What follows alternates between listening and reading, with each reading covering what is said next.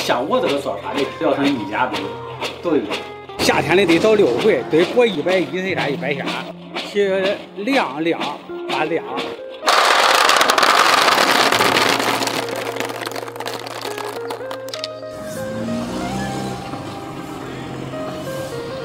我家是农村的啊，老家是欢县。做这个生意都是供着2个孩子上学，养家糊口。一个老大在北京中科院博士，老二在上海中华大学也是读博士。老大毕业了，老二去做博后去了。我好不自豪的说，我和咱这个成立东莞大学哈，也就是2个孩子同时起步上到这个程度的，几乎可以说咱这个街坊，几乎没有吧。你要是2个人上班去，会搁咱聊城都会那个30-40千块钱，你想供他俩上学很难。咱这生意很辛苦，纯手工活，他2个也是一心一意的不愿意干。你不干一弄，万一他2个得结了，咱得把他2个得结了婚，成家立业了，咱再不干。纯手工，机器根本几乎都做不了。机器做不出来，做不出来。得上班往下翻，跟咱家炒菜一样得翻。搞到先发黄后发红，熬轻了剥不开，熬狠了苦，糖发苦。北边那个油锅下丸子，南边那个这个糖锅必须都熬糖，糖好丸子好。干我这个生意没有节假日，农村的这个大年初一都说是不干活不营业，我大年初一照常营业，还做的还得多，1年300多天跟不停的一样。你为着什么活？你为着供他俩上学，你硬着头皮你都要干，你都这种心态，啥心态没有？也没有抱怨了，门也没有了。都是咱聊城特产，咱那个西安的一个特产，一个凉菜。它是自创的，咱没有跟谁合计，咱没有。他不得花，这会儿他烦死了。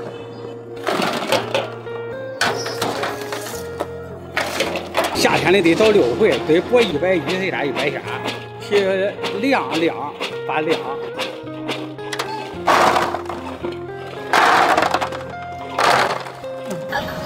什么榴莲丸子？榴莲丸子拿成。你要热的要凉凉。要热的凉凉。我尝一个吧。不要烫老师。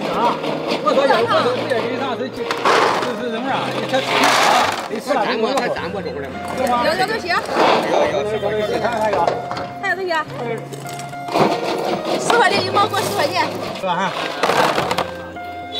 还是吃。20多块钱。要多少？10块钱那个。15分钟，连剥凉啊！冬天的快点，15分钟。干得快哈。快15分钟，遭罪。我都剥习惯了，剥一趟快20年了。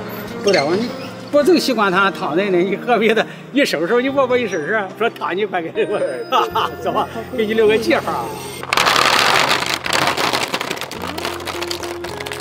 我对你那没冬天的讲究。琉璃地，几包的？哎，几多呢？1个丸子，16一斤。16一斤。哎，100块一斤。是这个。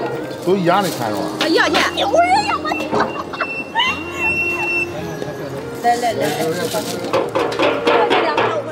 6块钱没有？行。我第一次吃，这个口感是不错的。感觉很油腻很甜，但其实并不是。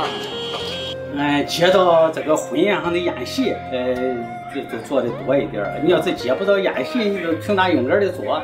这天热了，3伏天都做的少一点，做个60-70斤。10块60毛了，赶10块钱啊！你要吃？来，提着这孩子平时吃，提好回去了哈。反正一步一步的供着孩子上学，搁聊城也安家啊，在聊城买了房，车子买了。做梦咱也没想到，咱做梦咱也没说给这干这门，搁农村的出来买车买楼，那咱做梦咱也没想到这意思呀，走。一共要多少钱的？俺们死了，他三儿接过来了。我瞅你看着。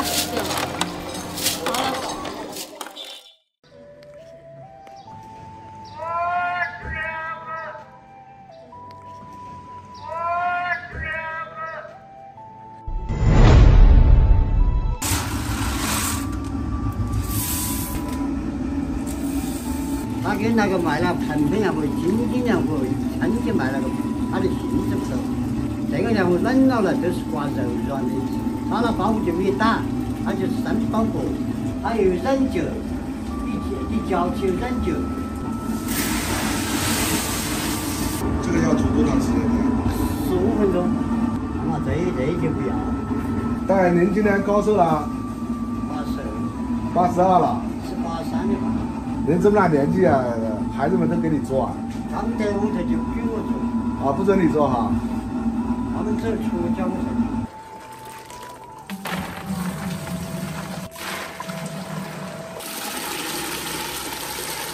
明天才是放弯的，后天才是打的嘛。那这个正常要泡多长时间呢？这个随便泡好多时间，他不得泡的。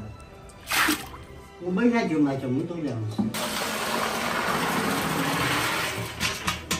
这个包裹就是打了，就好一家的打。啊，这是已经泡好了哈。已经弄规矩，把它给淘了。我看这里面好像还有豌豆哈。有豌豆噻嘛，我们这有，那都是把它打得干净的比较好。这个泡了多长时间了？3、4天了，要每天换水，6、7天。您这个里面主要就是豌豆和包谷哈。哦，豌豆还有红烧粉。哦，还有红烧粉。红烧粉要焖早晨。啊。这个就要开始磨浆了哈，看着跟那个做豆腐差不多，有点像哈。就是。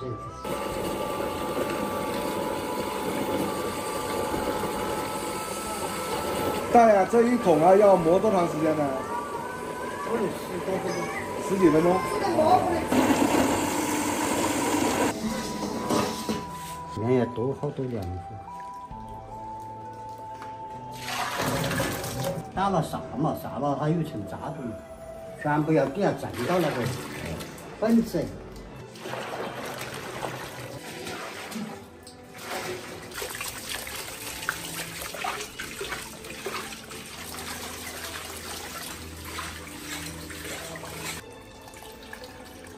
这个就不要了哈。这就不要了，脑袋那点会可遇不可求，你只有碰到再吃吃。我又没得固定它呢，我就采起来。这个是什么油啊？清油，菜籽油也是。啊，这个放的是核桃。把油那个核桃的香味，它就输到油头去了，它就是这些缝缝头就把滋味给它取出来了。这个也应该是您的秘方了。不然我然后哪那么香嘛吃起。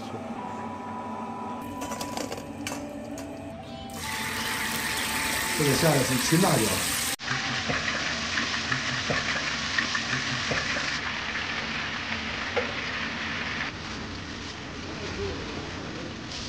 哎，这个要熬到什么程度呢？这个熬得它样子，才开始在样子都好，或者是没啥样子。这个就好了哈。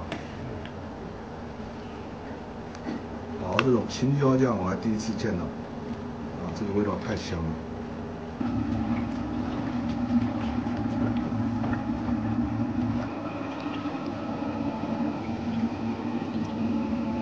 这个就是昨天打的那个包谷浆哈。哎。这个看就有点像熬那个玉米稀饭那种样子。差不多哈。差不多。全都煮灯了，就是全都满都煮了。这个要不停的搅啊，要不然它会糊底啊。那像你这一锅能卖多少碗？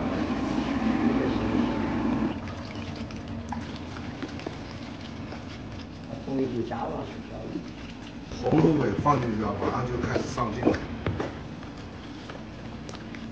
这个搅起来就更费劲。大概要搅到什么程度就可以了呢？这些程度就可以了。啊，这个就差不多了哈。大爷满头都是汗。这有点冷。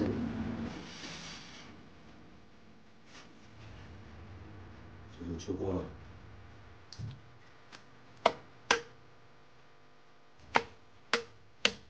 这个是凉的卖的还是热的卖的？热嘛。为什么叫窝子凉粉呢？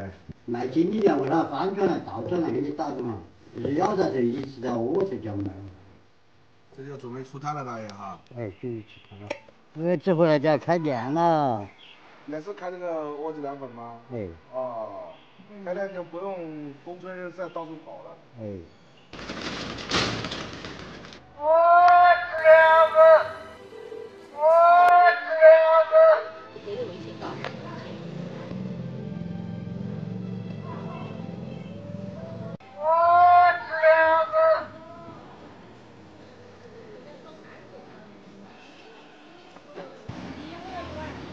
你还要多少？多点。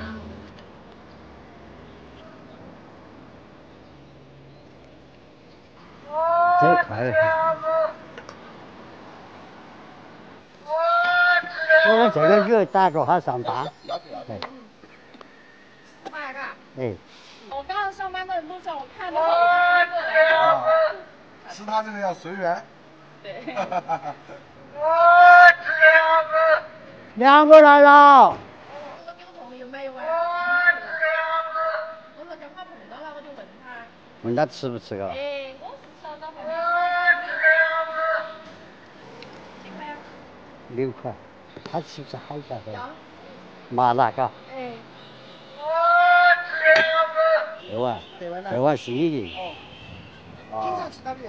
好吃。几十年了，他做了几十年了，年轻就开始卖。卖了几十年了。老字号。老字号对。网红。这个就是歙洪县的特色美食，窝子凉粉，这里面满满的全是红油啊。先来拌一下，它这个料啊还是比较多的，这个红油的味道特别香。它这个窝子凉粉啊，跟我们平时吃的这个凉粉啊不太一样，它吃到嘴里面有点沙沙的。好吃。它这个里面啊不是单独的像豌豆粉什么东西做的，它是有3种，一种是玉米，还有一种豌豆，还有一种就是红薯粉，3样兑起来做的。哇，太香了！这个大爷今年已经83岁了，做东西啊特别的细，特别的认真，而且我感觉他这个卫生啊特别干净。你想吃到大爷这个凉粉啊，不是说你想吃就能吃到的，要随缘。因为大爷他没有固定的摊点，他是走街串巷跑着卖的。而且啊，大爷岁数比较大，他现在不是天天做，他是隔一天做一次，所以想吃啊得靠运气了。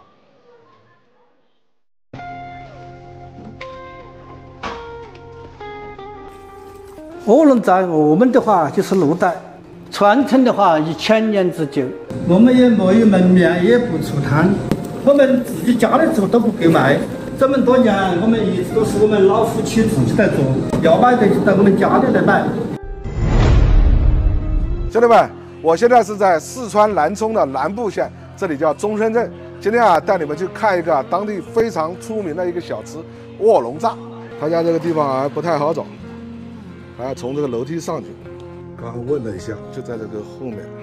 7拐8拐的，应该就是这里。大哥，你用这个都是五花肉哈？正宗五花肉，地方土猪肉，这个肉啊，非常不好卖。它是一个猪啊，只能10多斤。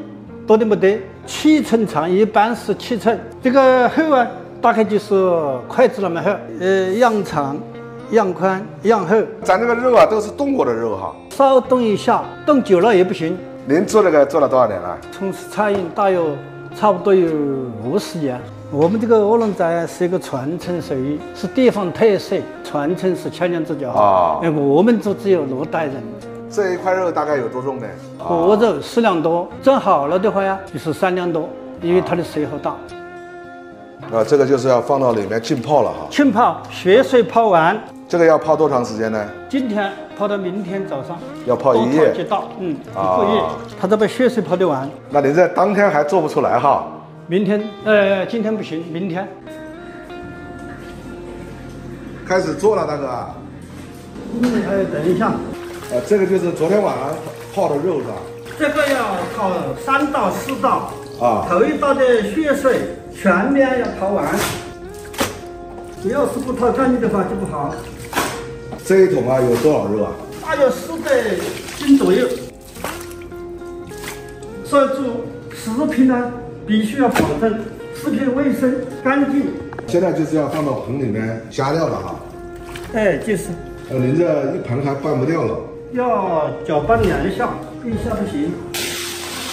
这就是我们配置的调料，生姜葱是吧？就是。这个是油炸过的。哎，就是。好香啊！我感觉是炸过的。这是我们自制配方料，郫县豆瓣。就是啊，这加的是糖色哈。这个一定要拌好，不拌好味道就不是。必须要做到调料入味，它要力气才行啊。费劲哈。没力气不行。啊，这个是什么？红油啊？不是光红油，有配置的一些调料。这都是你自己的秘制料。自己的制作调料。放点盐。这必须搅得均匀啊，不然味道它就不一样。哦，这个是鸡蛋。土鸡蛋。这个也是放到那个肉里的哈。对。啊。这就是豌豆粉。必须要用豌豆粉吗？必须要豌豆粉啊。那像那些红薯粉能不能用呢？其他豆粉呢，效果也可以，但是没有这个好。就没有豌豆粉效果好啊。哎，就是。加鸡蛋。对，鸡蛋。卧龙炸是传承诸葛亮的卧龙，传承现在的话，1000年之久。我们是南充市生意文化，四川省天府名出名菜。这个是什么粉？米粉。我都感觉您这个就做的有点像米粉肉了。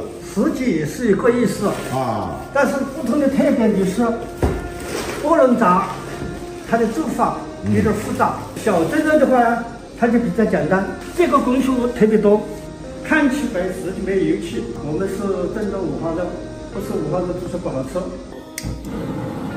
这每一块都要裹上粉，每一块必须裹上。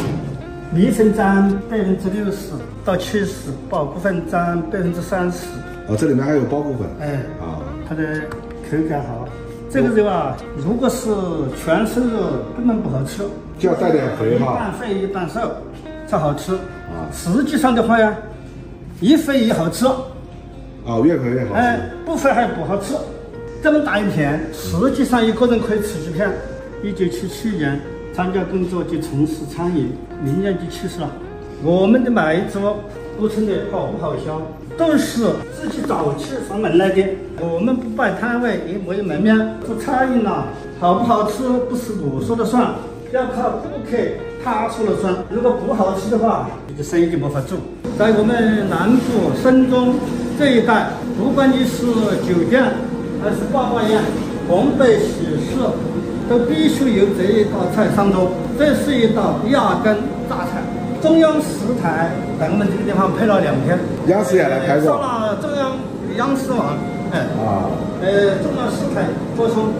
现在要上笼蒸了，兄弟们看一下，它这个卧龙炸，这肉块看起来比我们在徐州吃的那个把子肉还要长，7寸多这个吃起来才过瘾啊，就可以今天总共要蒸多少笼啊？21笼。我们最多的话可以蒸1000多片，今天要少一点，大约有700个这个要蒸多长时间呢？2个小时。这个就好了。这是撇一道，还要蒸要3蒸3晾，热气腾腾啊。这一道撇了过后，还要上笼去蒸。就把它松一下。松开。这个卧龙炸现在是怎么卖的呢？我们是卖的4元钱一片。论片卖的哈。就是上了过后，它蒸得好均匀。这个卧龙炸要3蒸3晾，要翻3道才好。这个还要蒸多长时间呢？腌制起来就好了。好了，出笼了。哇塞，漂亮！这个就是成品了哈。成品了，全好了。这么多大概要卖多长时间呢？这个不一定很快就完了。一个人来2片，8片，那就拿那10块吧，吃个带酒嘛。兄弟们看一下，这个就是中深的特色非遗美食卧龙炸。哇塞，这一个卧龙炸赶上我的脸长了。你看它虽然是五花肉做出来的，但吃到嘴里面完全没有那种油腻的感觉。这个吃的太过瘾了。它这种其实就是跟那个粉蒸肉差不多，叫大号的粉蒸肉。这一块肉老板说就有4两重左右。他家就是老夫妻2个在家做的，也没有门面，也没有什么出摊，吃的人啊都是到他家里来买，因为他在当地的话也算是一个知名的老店了。它这种口味啊，就是那种咸香味的，然后带一点点的微辣。其实它上面那个肥肉还比较多的，但是真的是完全吃不到油腻的感觉。再来一块，不夸张，这个我最起码要吃个2、3块。哇，这个太过瘾了。所以我感觉啊，如果让我选的话，我喜欢吃这种肥的，这种肥的吃起来口感更好。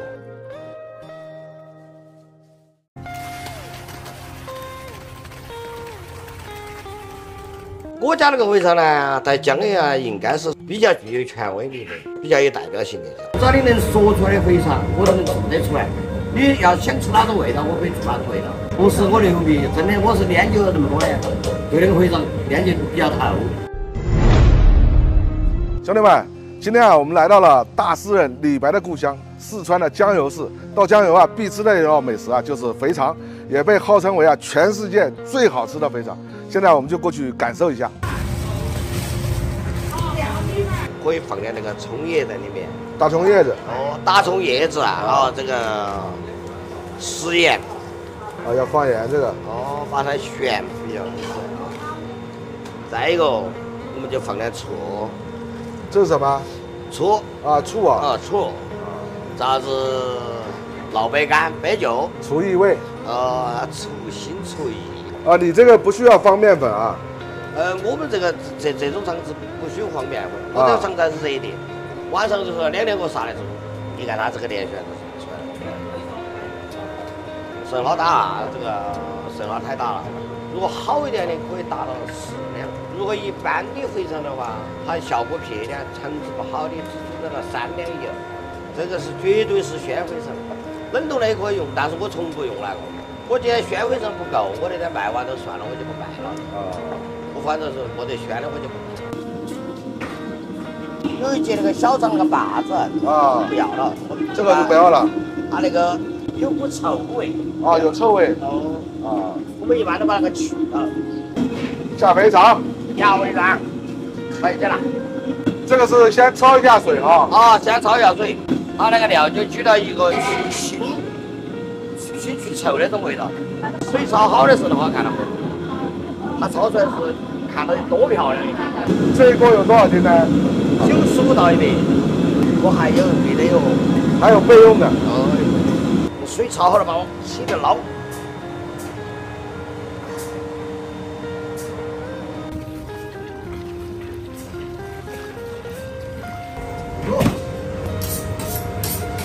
现在就要把它切碎了。要把它切碎，那就叫新鲜肥肠的概念都不一样了。干了多少年了？33年了。33年了。你们这个肥肠都是切完以后再烧哈？切好了是再烧了。我们家有4大肥肠店，我们店基本上都是排在前10。这个也不是我自己吹的，那我们是一场比赛比起出来的。您这个正常一天能用多少？300斤吧。保守一点嘛，也不要夸大其词。保守一点。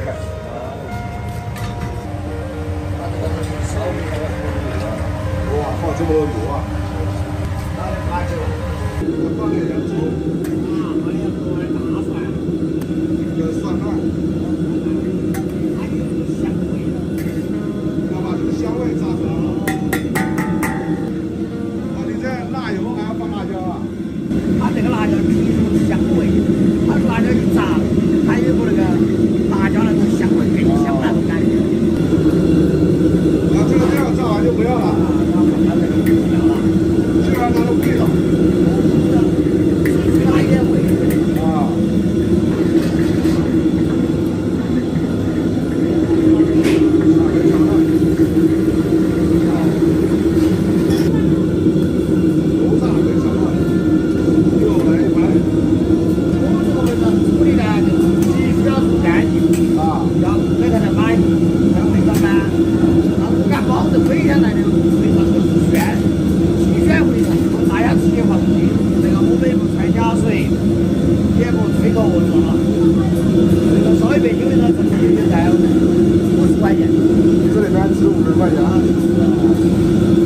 这就是你的秘制料哈。这都比较秘制。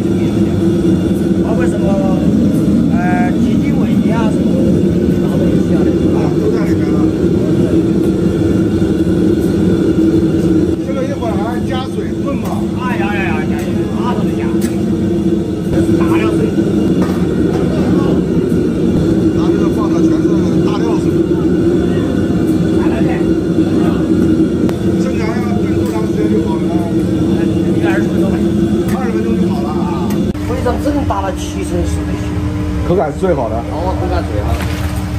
有岁数大一点的呢，它都是大成熟，它脆脆的又好嚼，吃了一嚼就有化渣那种感觉。要煮趴掉的不好吃啊。水趴了都不好吃。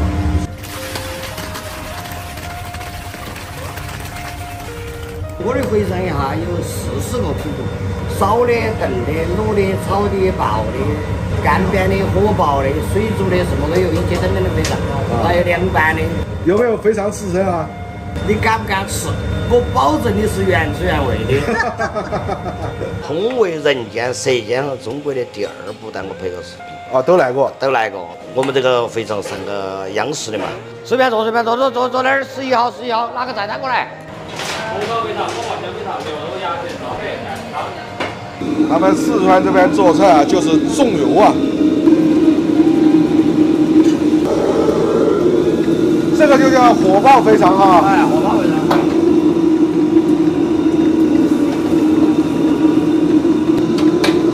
哇，这么多辣椒啊！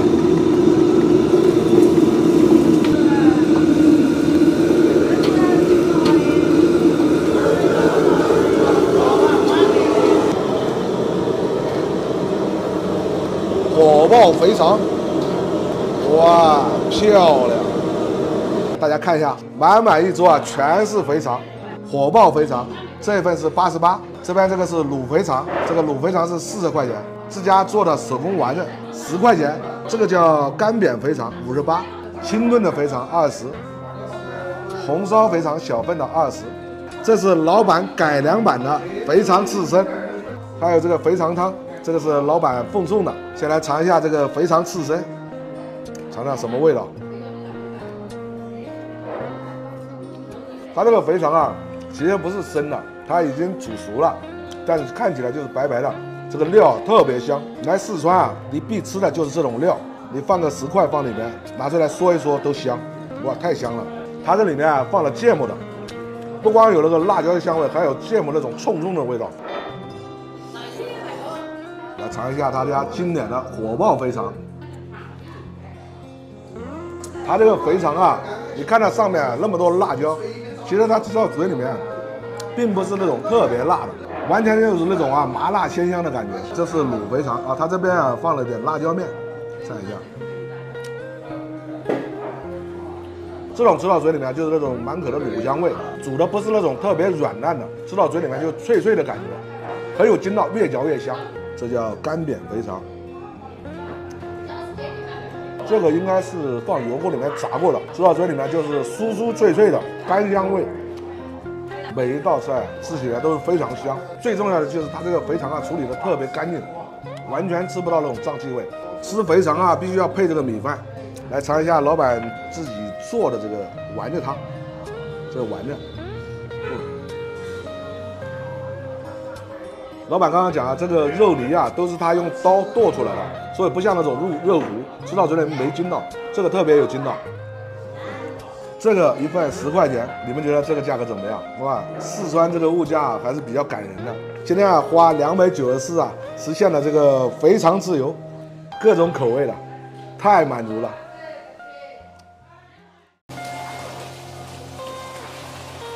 现在大办公室我都是吃我家的货。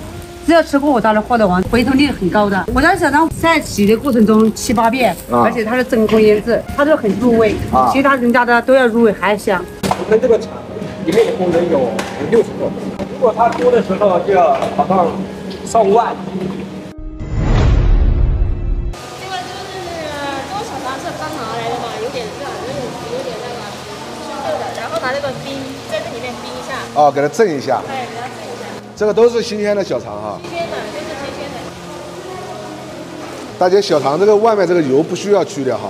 多了就去点，可能多了，你江苏这边的太油了。大姐，像您这一个人啊，一天要处理多少小肠啊？一天可以5路毕竟。我刚刚数了一下，这边总共有18个大姐在处理小肠。这个小肠好吃啊，就是处理起来比较麻烦。这个放的是什么？个人的小吃吧，它是去腥的。啊，给它除异味。啊，这个就要上机器清洗了。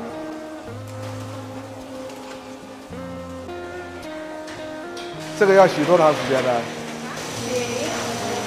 啊。如果洗时间久了，小肠洗时间久了不好。这个就可以了哈。这个腌了之后，然后就到这边给你去腌第二道料。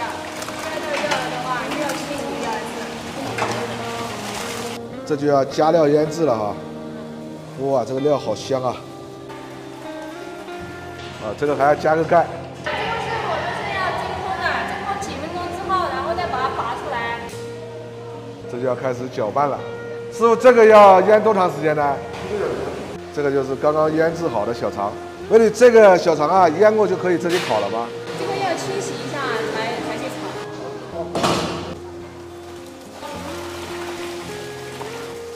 炒。啊，用清水冲一下。对。那这个料味不都起霉了吗？你就要把它腌的这个料清洗干净啊，拿过去。它已经有透了，要把它清洗。已经腌透了哈。这就是清洗好的小肠，这个洗完了就可以直接烤了哈。这个清洗完的小肠就要准备烤制了，上烤炉了。师傅，今天几个卤子烤的啊？今天锅一会儿有4个卤子。这一锅能烤多长时间呢？这一锅刚开始的时候半个小时，30分钟，然后过一会儿可能25分钟。这个一锅有100多斤，100多斤哈，可能有110吧。这边又是一锅，这个就要不停的搅拌哈。对，把它搅拌匀，它就粘在下面。粘锅哈，它这个用的都是电炉子烤的。师傅，我看外面好像有人家用木炭烤的哈。那个炭烤最不是最能使用的好。哇塞，烟熏火燎啊！像这个生肠啊，一斤能出多少成品呢？它这个100斤能炒好的时候，炒出来的时候成品有60斤吧。